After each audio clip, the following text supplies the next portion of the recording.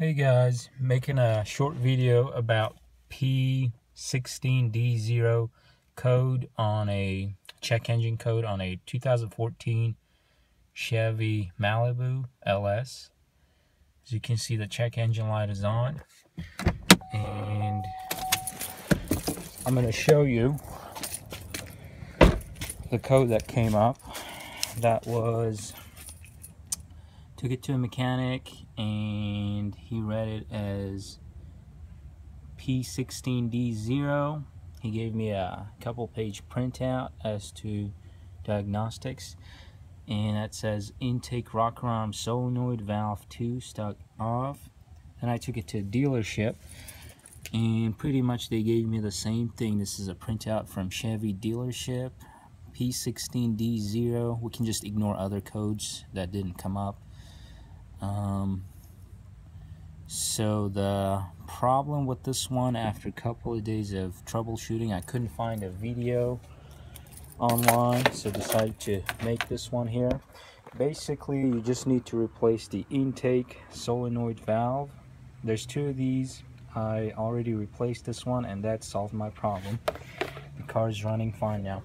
It's very simple to replace this part. It's as easy as replacing a spark plug, pretty much. To do that, you have to take these 3 screws, the hex wrench T30 size, off. You need to remove this engine cover, and to do that, it's a horrible design. Other people have been complaining too about this one. You have to remove the engine oil cap off, and then remove this cover.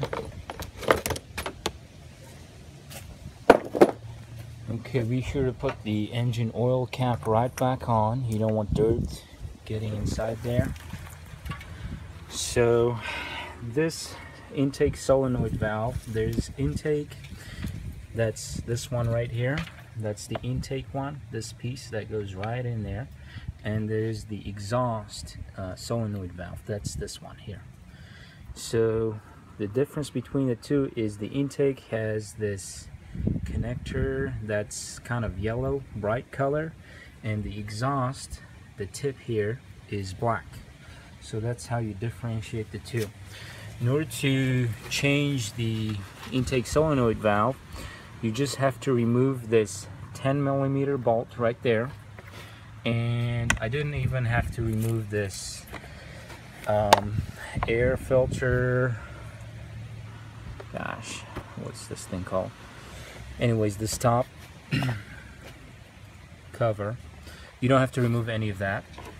So you just need to remove this 10mm bolt, and on this wire connector, you pull this thing up, the white snap up. It's already up, so yeah, you pull it back and you press it down hard, and then you pull it out, disconnected basically.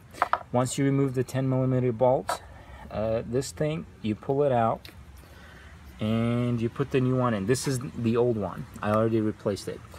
So you put that in there, put the bolt back on, and put the connector back on. Be sure when you put that in there, before you put, it's got the O-ring right here, the sealer.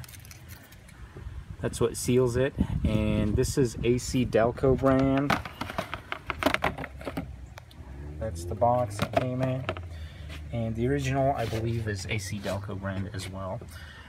So you put it in there, and once you got that done, put the engine top cover back on, and you start the car, and that's the end of it. And the price for this intake solenoid valve is around $38 online. The dealership quoted me a price of,